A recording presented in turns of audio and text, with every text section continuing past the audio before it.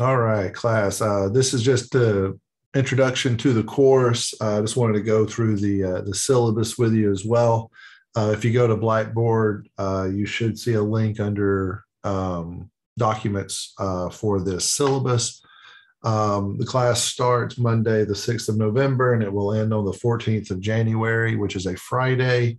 That gives us 6 weeks of instruction total. This introductory part is what's found in the catalog. These are our course learning objectives. You could, of course, read through those as well. There is a textbook for this course. You have an ebook version that comes with the class as part of the first day program. So as soon as you are registered for this course, you should have access to all of your materials. If you do not, be sure to let me know, but more importantly, let McGraw-Hill know so that they can push it through on their side. We do expect you to have internet access.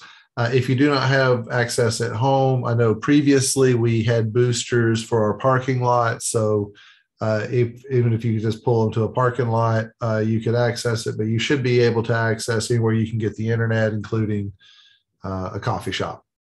So if you have any issues beyond that, please, again, just let me know so we can be aware. But the expectation is for you to complete the course on your own. So the way the course is set up is we have a Learn Smart assignment, which is the lecture portion of the course. There will be assignments and assessments. The difference is assignments are homework and assessments are quizzes. So you have to do those for every chapter. You'll have to do the homework and the quiz. And there are 4 exams. I've broken this into 4 modules over the 6 weeks.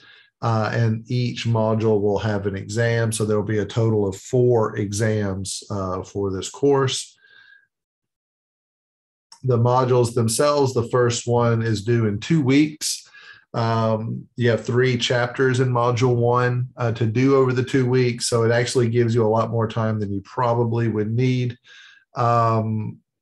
But module 2 is also 3 chapters. And as you see, you only have 1 additional week. So if you wish to complete module 1 early, you are definitely free to work ahead. Everything is open currently, so you will be able to get into your courses and you could complete everything early. However, when that module's due date rolls by, you will no longer be able to access that module. So you need to get everything done by those dates, but you are able to do it earlier. As far as the course itself, you see there's a discussion boards. You'll have various prompts that you'll respond to and respond to each other. That's 20% of your grade. 20% will be the homework that I told you about, that assignment. That's what the Learn Smart module is the assignment. The weekly quiz is the assessment. So we have the homework, the quiz, each being 20%. And then the exams, total of 40% or 10% per exam. So that will give you your total score. We use a standard grading policy in here.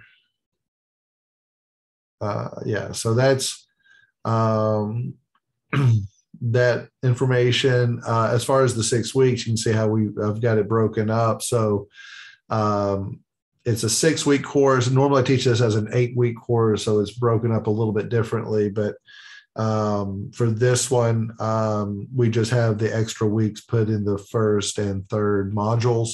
But again, you are more than welcome to work ahead as you go through that.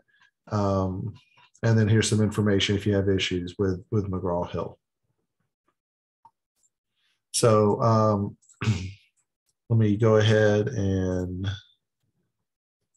share the course real quick. Here's that syllabus that we were just looking at. Here's where you would go to the discussion board, and then here on assignments, you see the videos listed, and if you notice, there's dates in here. So it's, you see here, it's like due half past midnight. It was just to make sure, because I did say midnight on the 17th, but I know some people will go a little bit further, but everything is on Eastern time. So if you're in another time zone, just remember we're GMT minus 5 hours. So make any adjustments you need. But as you're able to go through here, again, right here, the Smart Book. This is not for points. This is your lecture. So you can go through here and access the course. The assignment is the homework. The assessment is the quiz. Okay, when you've completed each of the modules, so the first one would be chapters 1 through 3. See here, everything's the 18th, and then 4, it jumps to the next week. So if you complete chapters 1 through 3, then you can come down here to the exam. The exam is due on the same date because that's part of that same module. If you notice here, there's a practice. This practice is not for any points, but the practice draws from the exact same test bank as the exam. So this would be the very best practice for you to prepare for the exam. You get unlimited tries with the practice. So you are more than welcome to do that as many times as you would like. In fact, the more you do it, the more likely you're going to see every question that you would see on the exam. So that you can always do that one as much as you want. I have not yet started the announcements, but when you get on here, this video is obviously going to be in this announcement. I'm also going to put links to videos where I have worked through the homework questions. So those homework questions are there that you could click on a link and it'll open up a video for you that you can watch and see those. So welcome to the course. I hope everyone is excited about doing this and everyone is able to get through it very quickly and easily. But if not, you can always email me. It's benjamin.woodruff@eku.edu.